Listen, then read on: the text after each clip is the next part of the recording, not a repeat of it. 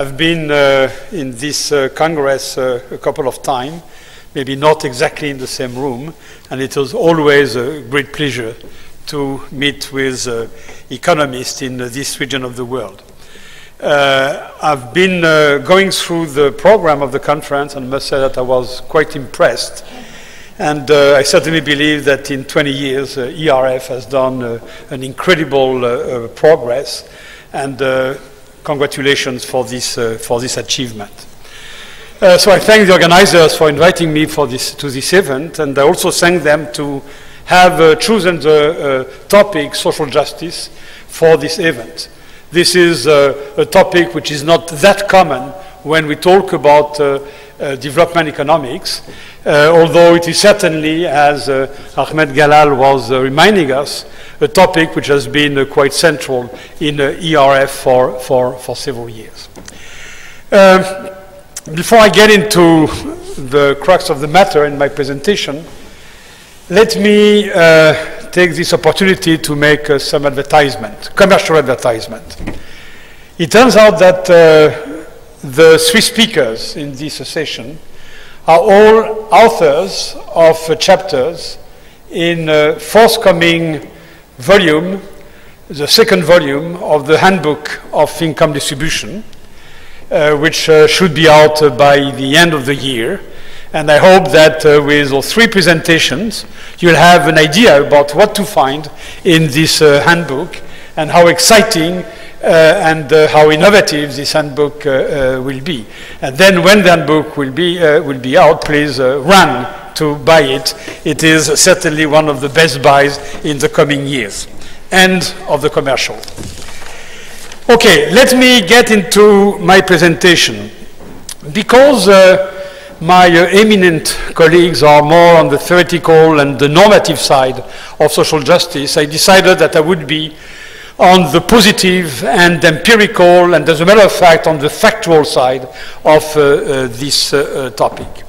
And what I would like to talk about is this hypothesis, which is around something that we hear very often about the fact that inequality seems to be increasing everywhere in the world.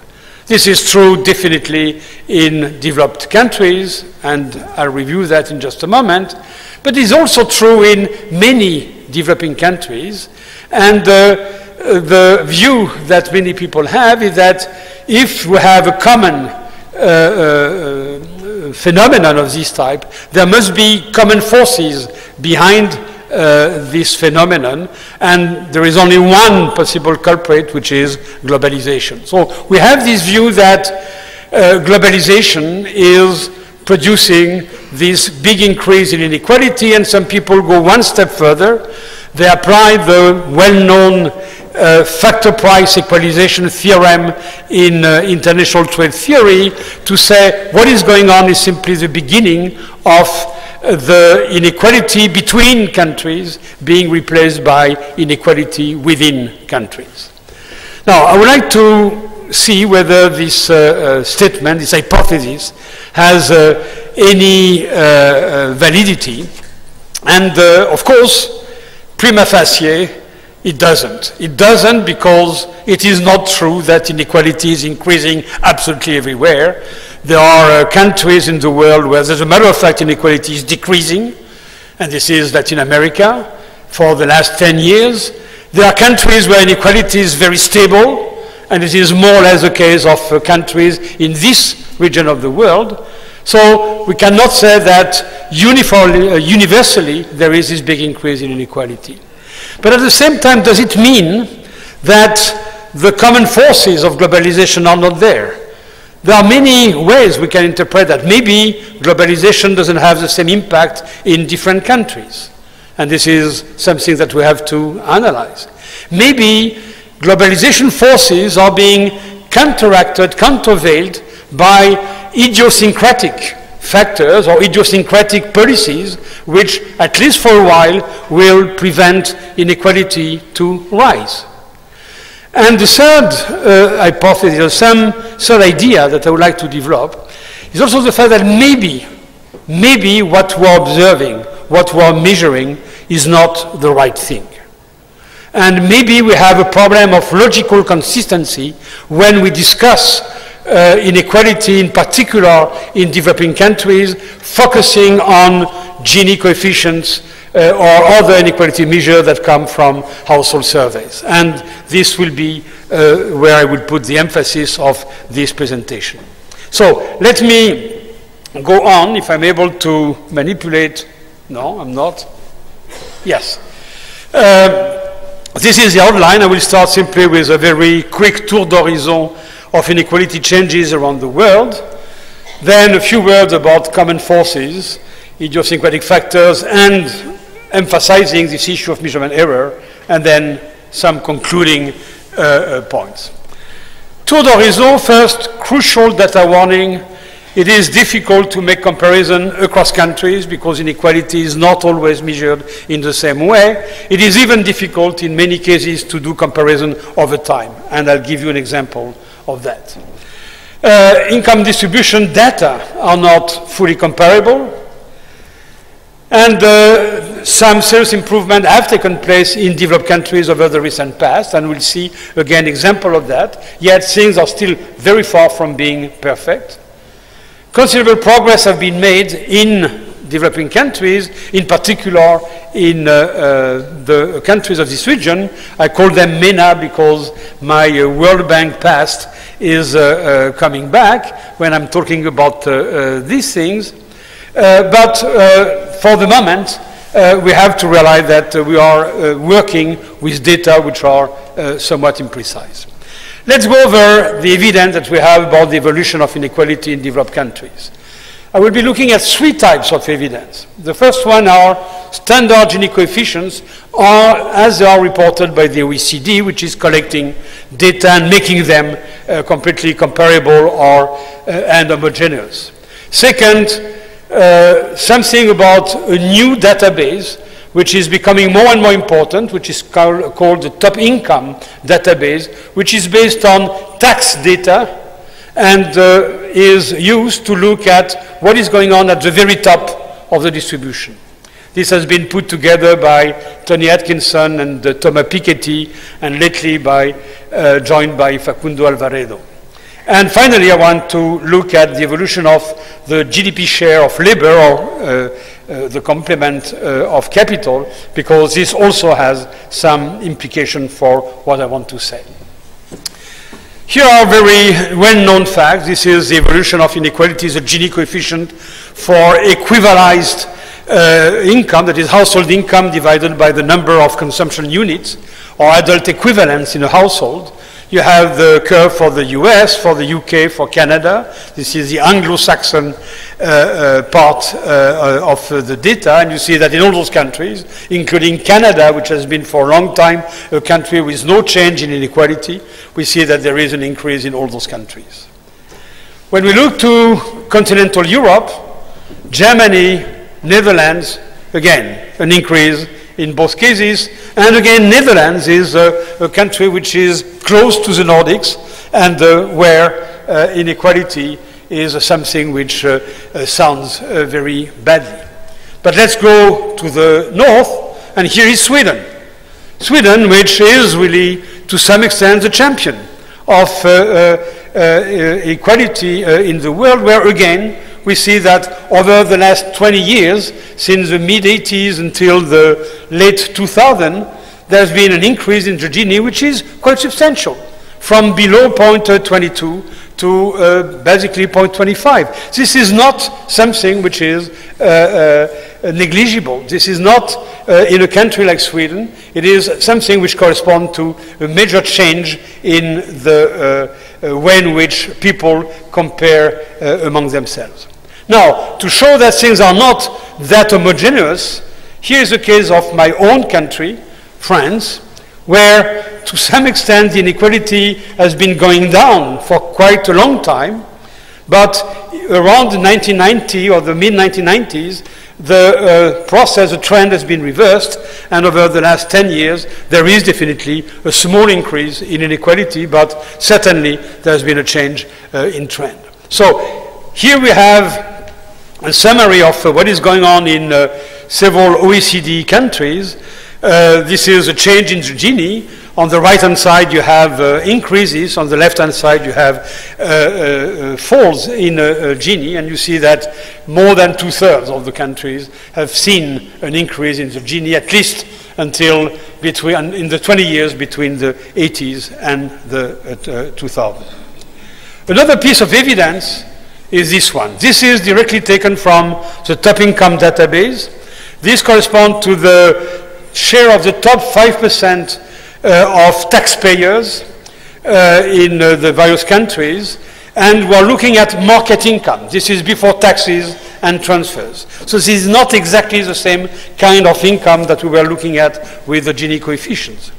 And here you have historical data going back to the beginning of the 20th century, and you see that definitely this is a U curve, and inequality in all those countries, the US, the UK, Japan, France, Sweden, has increased quite a lot over the last 20 to 25 years.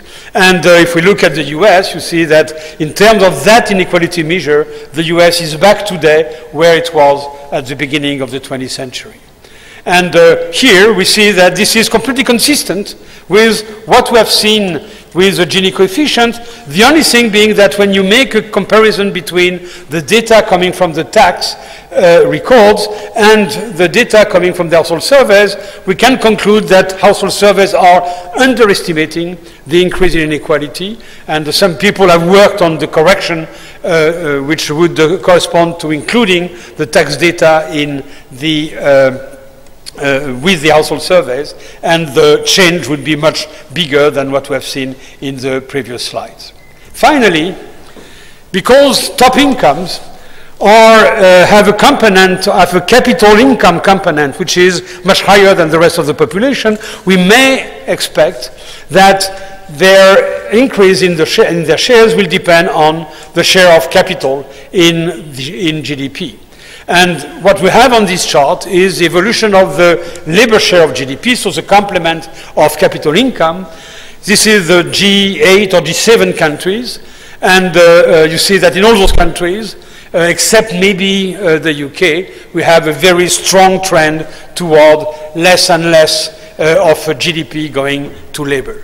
And again, this is completely consistent with all the information that we had before. So the point I want to insist upon to finish this presentation of the developed countries is the fact that basically what is going on is an increase in inequality, which over the last 20 years is more concentrated at the top of the distribution, and which probably has very much to do with the change in the functional distribution of income.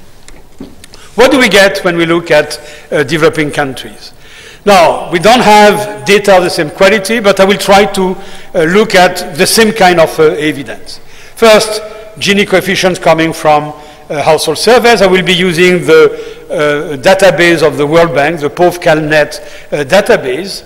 Then share of 1% income for a few countries before tax and transfers. And finally, something about the share of labor in GDP. Very quickly, the various regions of the world. Here you have again, since the mid-80s until the mid or end of the 2000s, you have the change into Gini for various countries. We are here in Asia, and we see that in many countries there is a massive increase in inequality. Bangladesh, China, India, more urban than rural, Indonesia, Philippines. In all those countries, the increase in inequality is very strong. Africa, again, the data are certainly less reliable there than in other parts of the developing world, yet we can see that in some cases there are undoubtedly big changes taking place, and these are the countries with which are underlined with a red line, and you have Cote d'Ivoire, Ghana, Kenya, Nigeria, South Africa, Uganda, Zambia. And what is quite interesting that in this list of countries, you have several countries which have done on the macroeconomic side rather well over the recent past. Here is what is going on in Middle East countries and North Africa. And this is a complete difference with what we have seen before. Here, it is a world of stability. Egypt, almost no change over this 20-year period. Iran, some drop. Jordan, some big change in the beginning of the 90s, but except for that, no change. Morocco, no change. Tunisia, almost no change. Turkey, which I put with this group, a small drop at the end of the period. But what is interesting here that we see that in comparison with the other countries, there is much less action, much less changes taking place, despite the fact that in all those countries, during this period, yes, something has been going on at the macro level, and it is very surprising to see that there is no reaction at the income distribution level. And here is Latin America, where we have big changes taking place. In many countries, you have a U, an inverted U, which is inequality increased enormously during the 80s and the early 90s, and then inequality went down in the 2000s. This is the case of Argentina, this is the case of Bolivia, this is the case of Colombia, of Mexico, and it is the proof that certainly, even when we look at household surveys, it is possible to see changes taking place. Now, what is the significance of those changes is another story. This is the same kind of data. I mean, the people responsible for the top income database, and in particular, Facundo Alvaredo, is collecting tax data in all possible countries in the world. This is not an easy task when you do that in developing countries, but he managed. Recently, he got the data for Colombia. Today, he's working on data on Brazil. So hopefully, within a couple of years, we will have a database which will be more rich. Here we can see simply that in many developing countries over the recent past, we have the same increase in the share of the very rich people among taxpayers. India, China, South Africa, even a small country like Mauritius, Argentina, in all those countries we observe the same phenomenon that rich people are definitely getting richer. And finally, the labor share. In a developing country, of course, looking at GDP, the share of labor in GDP is not something which is satisfactory because only one part of the labor force is salaried. So it is much more significant to look at the share of labor in corporations, because there we know that the system is that what is not going to the workers is going to the owners, and we have a better sense of the evolution of the way in which total value added is being shared. And here again you see that in many developing countries we have the drop that we observed in developed countries. China, Mexico, India, three big countries where we have the same kind of drop. I put here a couple of countries for which we have data in the region. Morocco, where we have the same kind of decline. Tunisia, where you had the same kind of decline except for the last 2 years. But I'm not completely clear about the validity and what is going on in those 2 years, which of course are being very much influenced by the events in Tunisia. And in Egypt, where I must say that I'm a little worried by the very low level of the labor share, and this requires to go to see exactly what is in the national accounts. Those data are coming from the UN data on national accounts. Not all countries are there, but it is worth really trying to see exactly what is behind that. So the lesson from the tour d'horizon is high-income countries, strong common and equalizing trend, and a very consistent set of evidence about the fact that the top incomes are gaining, and this is linked to capital income. Middle and low-income countries, no clear common trend, but we observe an unequalizing trend among Asian globalizers, many African countries, and in Latin America, and still at least until 2000. a clear trend reversal in Latin America in the 2000s, and surprising relative stability in MENA. The key question is why the common and equalizing forces that seem to be present and strong in developed countries do not produce the same effect in most developing countries or emerging countries. Or is it the case that the effects are completely different, or that there are counteracting factors? This is what I would like to analyze now. But I guess that, how much time do I have left? I have 5 minutes left. So in 5 minutes, I will not be able to do that. So let me, you give me 10. Thank you very much. Okay, so let's move. So quickly, common factors are globalization forces. There are many papers, many books which have been written on the relationship between globalization and inequality, so I will not insist very much on this. I have a table, I have a slide where there is a table where I'm trying to show what kind of globalization, what feature of the globalization may impact the distribution. But on the other hand, we have to look at idiosyncratic factors. There are country-specific exogenous changes in their economic environment. We have policies affecting directly or indirectly the distribution of income and wealth. In many countries, this is interesting in the case of developed countries. When we look at the origin of the change in inequality, it is not true that the increase in inequality is always due to the top incomes getting more income because capital income is going up within GDP.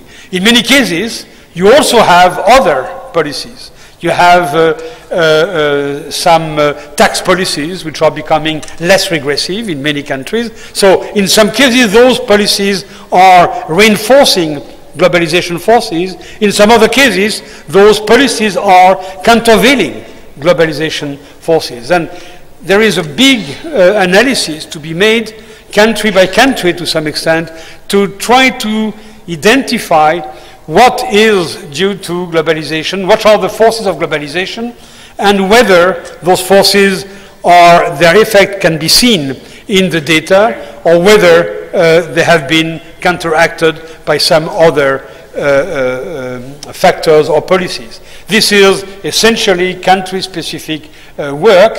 There are not very much of this being done for the moment, but I believe that if we want to understand better changes in inequality, we have to get into that. But the point, this is a table I was referring to, but I don't have time to get to it. What I would like to do is to insist on the issue of the data and the possibility that, at least in developing countries, we are facing serious measurement errors. We have seen that in developed countries, the inequality change is very much due to the top. The problem in developing countries, and also to some extent in developed countries, but much less, is that the top is not very well observed. And when I'm saying not very well, as a matter of fact, in some cases the top is not observed in those data. When you have a household survey and you look at who is answering the survey, you look at the richest people in the survey, somebody, Miguel Sekeli, several years ago in Latin America was saying it's quite amazing to see that the richest people in Mexico have the income of a top engineer, when we know that many people have an income much, much above the top engineer. So basically those people are not there. So if this is the case, then we have a problem, because what we're observing is not necessarily truly inequality. So we may be missing the rise of inequality. It is not completely impossible that in many countries actually there is an increase in inequality, but we don't see it because we don't have the data to look at it. And if this is the case, then definitely we should be careful in doing that. To show you the kind of difficulty that we have with the data, here is a case I took in a database called All the Genies, which has been put together by Branko Milanovic. the data for Egypt to see what was the degree of consistency or inconsistency of those data. So you have data coming from wider for the past years, and in the recent past you have data coming from POFCAL, the World Bank database, and another World Bank database called the World Income Distribution Data, WYD, which has been put together by another team within the World Bank. And you have on the one hand inequality decreasing when the other one shows inequality increasing. And for the only year where they have the same, where they're publishing data, fortunately they coincide, but there is something which is definitely unsatisfactory in releasing this kind of data. Moreover, we have to take into account that in both cases they don't look at the top of the distribution. So let me conclude with a couple of recommendations and suggestions. The recommendation is caution with the lamppost. This story about looking at inequalities through household survey Ginies, to look at the impact of globalization, etc., is very much like the story of the guy who is looking for his keys under the lamppost because this is where light is. When he knows very well that he lost his keys somewhere else.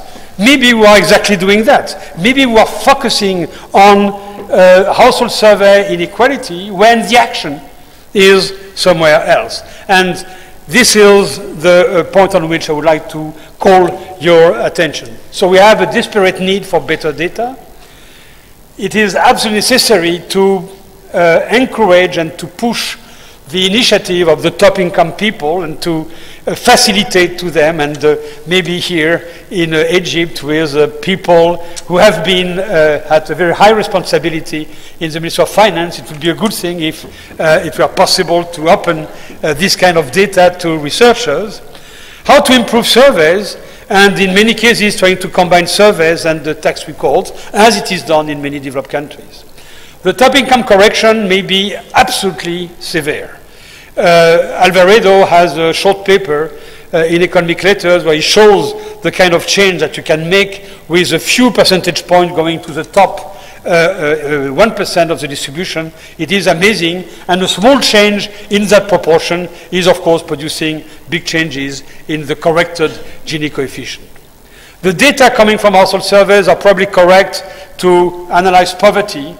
They are probably incorrect to analyze inequality. And this is for inequality that maybe we are looking for our keys under the lamppost, and the lamppost in that case is the light of household surveys.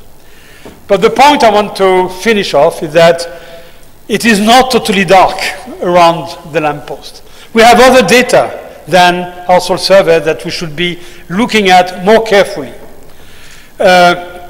We may rely on some indicators telling us something about what is really being recorded in household surveys. So we could look at whether we have information on profits. We could look at whether we have direct information on corruption in a country and whether this has changed or not. But we could also try to more systematically analyze not only the Ginies coming from household surveys, but another battery of indicators. What is the ratio of the mean survey income with respect to national accounts? This is an old debate in the inequality data literature. By how much is the surveys underreporting with respect to national accounts? There are big difficulties here because the definitions of incomes or consumption are not exactly the same, but yet looking at the evolution of that ratio is telling us a lot of things. In many countries, when you look at this ratio, it is declining systematically over time. What is the meaning of that? What are the people, who are the people who are missing? So if we were to follow that information, I think we would have a little more insight about what is the meaning of the standard Ginies. We should follow the labor shares, not in GDP, but certainly non-financial corporations, which is an information that is available in many, many countries and which is telling us something about what is happening with capital income. We should look at the GDP share of household income in total national accounts. trying to see whether when there is a big boom in the rent of natural resources, how much of this is being reflected or is being transferred to households. With all this, I think that instead of working more or less in the dark and interpreting inequality coming from household surveys in a very imprecise way, we could add some, I believe, accuracy. I mean, of course, we'll never have something like a Gini. We will never have the same kind of data that we may have now in some developed countries, but I think that we would be able to make a big progress. So, in summary, this is a hugely important research priority, and I hope to have convinced some of you that this is research in which it is really worth investing. Thank you very much.